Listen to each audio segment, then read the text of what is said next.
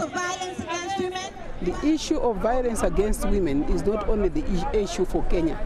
It is happening everywhere. Surprisingly enough, with all the obligations that our governments have, it continues to be something that is not able to end.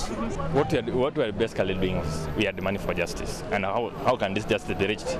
Can we have the perpetrator go the full process of the law? Because most of the time we have people using money and they end up the law end up not working. So at the end of the day, you see these people left alone, and if they are released without being charged, then I'm very sure tomorrow I'll be the next victim. I think this is one step, but we still have a long way to go. It's nice to see that our petition, which had over 1.2 million signatures, was received by the Office of the Inspector General, even though it wasn't the Inspector General himself.